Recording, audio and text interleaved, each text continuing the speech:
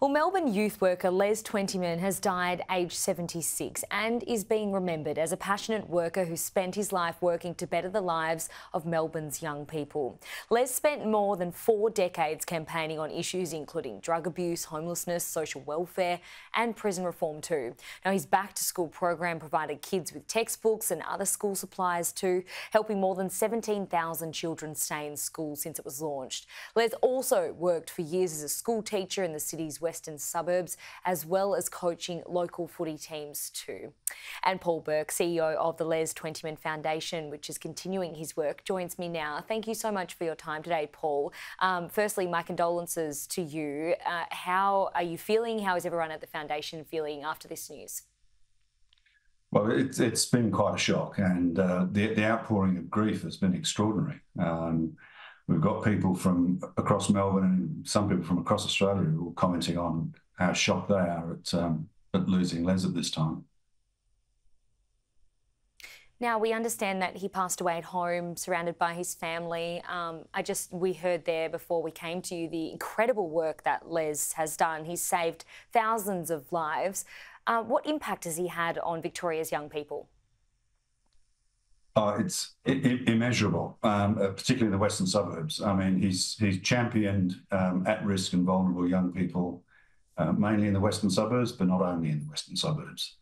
I was out and about regularly with Les, and you literally could not move around Melbourne without him being recognised and people wanting to come up and talk with him. And I was always surprised at the number of people that came up and thanked him, because at some point in their life he had helped them. He'd helped them through school, he'd helped them into an employment pathway, he'd got them out of trouble and onto a good path in life. So, I mean, his family certainly will be feeling it right now, but you need to understand that Les's family stretches across Melbourne. It's enormous. I was reading a few articles about him today and just people's comments as well, and they were saying he was just so friendly to everybody he met, and if he could help you, he would, and that's sort of the legacy that he leaves behind and the kind of character that he was as well. What's the last conversation that you had with Les? We were talking on Thursday, just before Good Friday, about there's another little project we've got. We've been assisting some of the Aboriginal communities up in the top end with supplying them with clothing and footwear. We've already had one batch sent up there with the assistance of a charity in the Northern Territory and assistance from the Royal Flying Doctor Service, and we were talking about getting another batch up there. So, I mean, he was just tireless. His reach was everywhere, but his main focus, his main concentration was in the western suburbs of Melbourne, where he wanted young people to have a level playing field with everybody else. He wanted them to have the same opportunities. So we were always talking through ideas about how we could further improve our programs, further expand our programs.